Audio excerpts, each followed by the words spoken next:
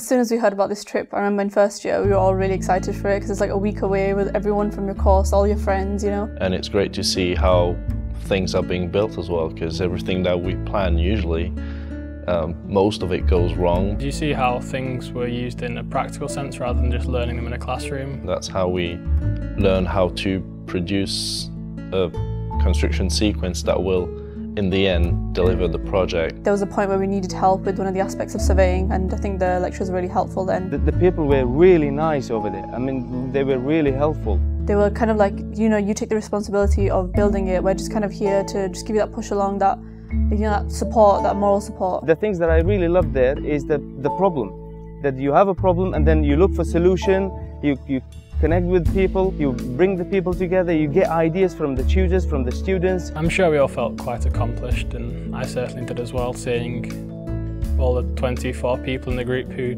pretty much didn't speak to each other outside of their set groups for the other couple of years we've been here.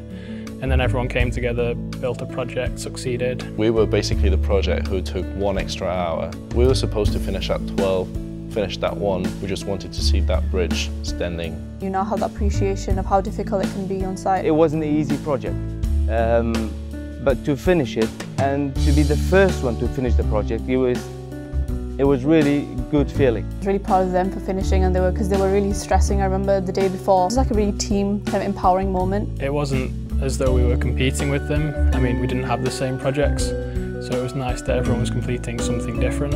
I think the most valuable thing that was learned was the importance of preparation for a project. I would double check all the measurements again if I went for a second time. I will definitely go again. I enjoyed the experience, but I learned a lot. That just felt for us like we're finally engineers.